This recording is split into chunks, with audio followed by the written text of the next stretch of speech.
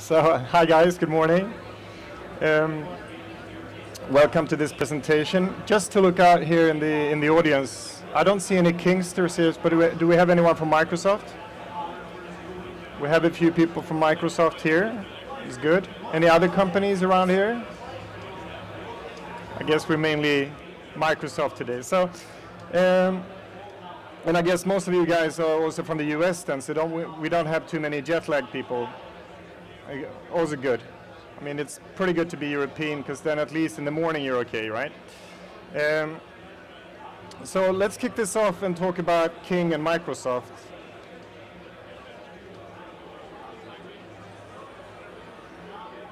The topic of this presentation is why Candy Crush on Windows 10. I guess you all played it. Anyone here that didn't play Candy Crush? Oh, you didn't. You got a lot to learn, my friend. So it's a thing you need to do today. Learn how to play Candy Crush. So, well, the answer to that question for us is quite simple. We believe in the Windows 10 platform and we believe in Microsoft Store for casual gaming. When you think about it, casual gaming or gaming and Microsoft goes pretty much hand in hand. Xbox is big, it's gaming, is Microsoft. So we also believe that, you know, with all the devices out there on Windows 10 and Microsoft Store has a huge potential for becoming, you know, a major casual gaming platform. So my name is Alex. I work at King. I'm Swedish, so that's my accent, a little bit of Swedish. So if you don't understand me fully, you can just, you know, shout out, right? I've been at King for 5 years. I started in 2013 when Candy Crush pretty much hit every app store in the world and made a huge success, right?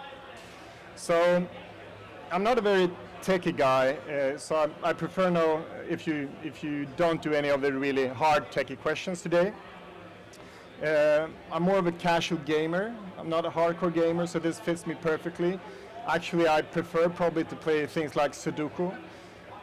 Not a very social game, pretty nerdy, so that's where I'm my kind of gaming sphere, right? And I've been heading up the Microsoft partnership since 2014. So now I have 2 slides here about King. Those are the generic ones that I had to bring with me. So King, we make great games. That's what we believe in. It's games that people will play all over the world.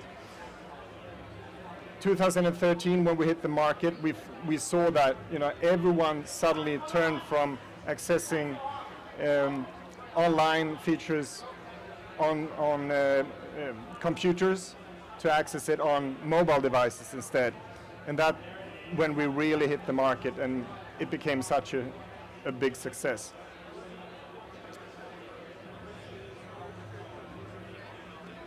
So when it comes to King, we've been around for about 15 years now. I think we launched, you know, numerous of hundreds of titles, right? Some of our biggest franchises you probably all heard about, like the Candy Crush, Bubble Witch and Farm Hero, for example. I think this slide is slightly old. I think we're more than 2,000 people now. We continue to grow. We continue to recruit heavily. And we also recently started a studio here in San Francisco. So it's quite a happening company to work for, and it's good fun. So when it comes then to Microsoft, what's interesting about Microsoft? Well, I'd say it's one of the top 10, you know, top tech companies in the world. And if you think about it, you know, it's such a huge entity in the whole world of tech and what gaming is, really. I've heard the number 600 million monthly active devices running on Windows 10 now. But from our perspective as well, it's extremely interesting to see that, you know, all the other kind of devices that are out there, they're also running on Windows. So we believe this really has a potential to grow really big. And then the fact that everyone is in one or another way affected by Microsoft. We touched yesterday about, you know, you have in dishwashers, in refrigerators, security systems, all of that is also, many of them running on Windows. So we're all affected about it, and most people probably has one or another opinion on it. And the fact that it's primarily professional usage, right? That's interesting. So what does King mean for Microsoft? What do we believe that King means for Microsoft? Well, one thing is that Candy Crush is a well-known brand. It's a massive brand. I normally say that it's probably the largest candy company in the world, and it's extremely sweet, right?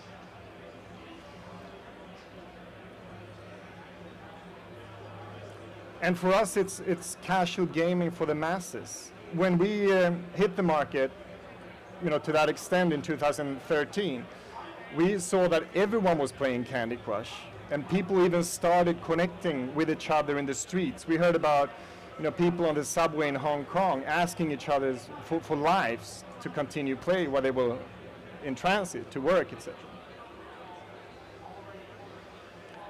Then we've been able to largely monetize our user base. And we believe that we are one of the companies where our apps have been part of making people start using stores and actually paying in stores, converting to be payers. And that reflects all stores. And I think we've had a very good partnership with Microsoft in growing the monetization player base for Microsoft. So what we believe that we're doing is basically we're partnering with Microsoft to grow the ecosystem of Windows 10. And this is the fun part, because we actually see that this is happening. And then something we think that we're doing, and think we should do, is to gamify the desktop and all the other devices. We think that everyone should have a possibility to play games, even when they might not, maybe they should be working, right? So I don't know if anyone knows where this quote is from. Yep, I see some people have seen it. It's from The Shining with Jack Nicholson, and it actually makes sense. We think that if you could add that to your daily life, maybe I could play a little bit of game. It's probably good for motivation. Perhaps you should have some kind of feature in, for example, when you play Candy Crush or any other game that, you see your boss coming down the hallway, that you could just, push a button and you will just jump into Excel or something. That's one of the features that we would like to see. So, casual gaming on Windows. When you think about it, it's probably always been there with us, right? Is there anyone here who never played this one? Did you play? You played it, right? Yeah, good. This is actually, I needed a screenshot the other day, so you start playing, and you get hooked into these games. It's still a very good game. And here I'm on about, I made about 50% of the bombs or the mines so far. I think I was doing pretty well. Then of course this one, and I understand that Microsoft Solitaire is still a very big game. A lot of people playing around the world. Yeah, and this is the frustration slightly after the other slide, the other picture that I showed you, when you realize that 50%, then I do pretty well, but then you get up to 60%. That's where I just can't handle it anymore. You start clicking away and you fail. It happens. So if we turn that question around then and ask, what does Microsoft mean for King? Well, one thing is extended reach. And if you look at the player base or the user base that you have, we're talking about 600 monthly active users, right?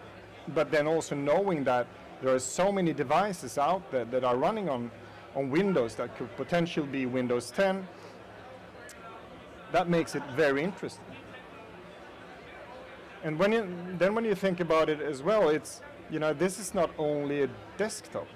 And if you launch on Universal Windows platform, you actually reach all the devices that run on Windows 10.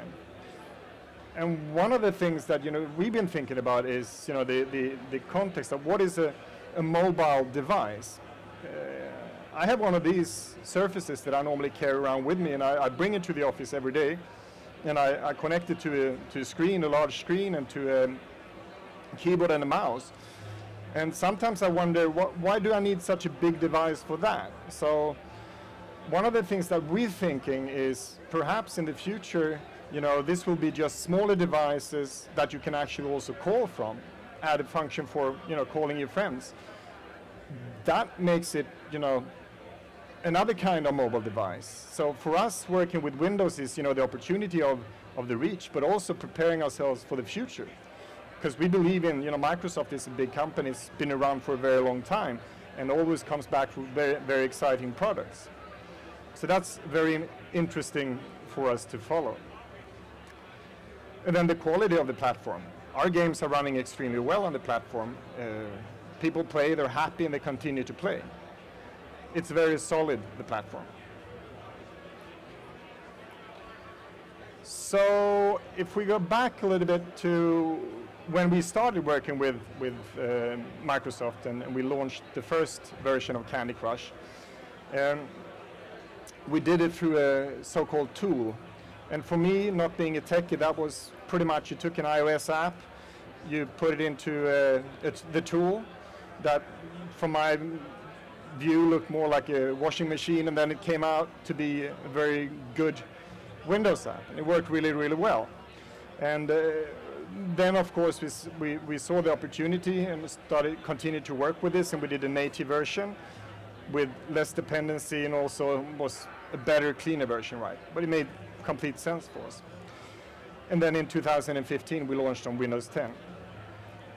So let's see. We know that someone didn't play this game. Anyone that didn't play this game then? Do you know about it? This is the Candy Crush Soda. I think most people played it. Jelly, you guys know it. This is the third sequel of Candy Crush. And these are the games that we've launched on the platform. Papa Pear Saga is a shooter, and then we have a resource management game called Paradise Bay. And Bubble Witch is another shooter from one of our big franchises. And then a card game. Card game is interesting because, card is a natural game being on Windows. You've always had it. Basically, it's casual games, but we have 4 subgenres live on Windows 10. We have Match 3, we have bubble shooters, we have resource management, and we have card games. And that's the big question, right? We're committed to continue, so you will see new games coming up on the platform.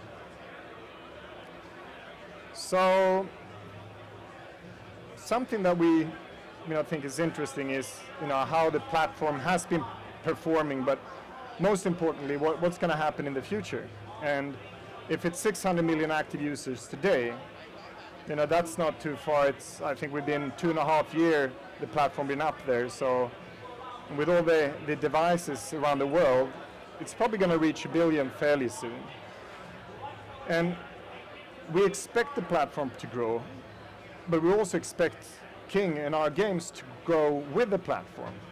But what we also believe is that if we make efforts and work hard together with you guys in Microsoft to do the best possible that we can, we have a possibility to improve our outcome on the platform. And we also believe that with our success and what we've done, we can also help the ecosystem to grow for Microsoft. So we believe that we really have a good synergy in this.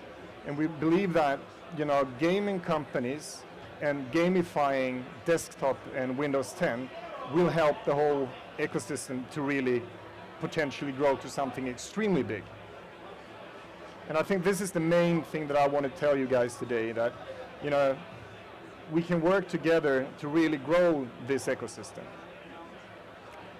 So coming back to the first slides, we believe in this. We believe in working with Windows 10. We think it's a huge opportunity for our games to grow and to help Microsoft to grow the ecosystem of Windows 10. 600 million active users today. it's a big number. It's really a big number. And then, as I mentioned, it's about preparing for the future, because you never know how many more devices that will be added. Will there be a mobile version? Will there be smaller versions of surfaces that is actually the same as a mobile version? And what is a mobile device of the future? So that's pretty much what I wanted to share with you today. So I said thank you, and if we have any questions, will you take that?